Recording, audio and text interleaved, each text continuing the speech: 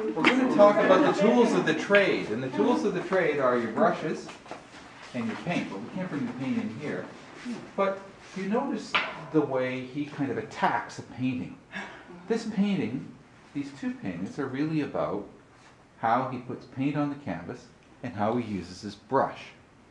And if they're paintings really about paintings, and as you get into the motion, you get into the inspiration, it's almost that the images appear as a result of the painting.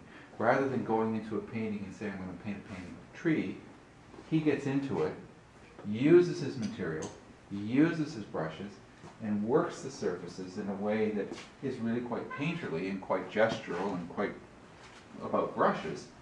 And out of all of that kind of activity, you get this kind of wonderful expression of the beauty of color, shape, texture, and kind of the way the human hand makes an image.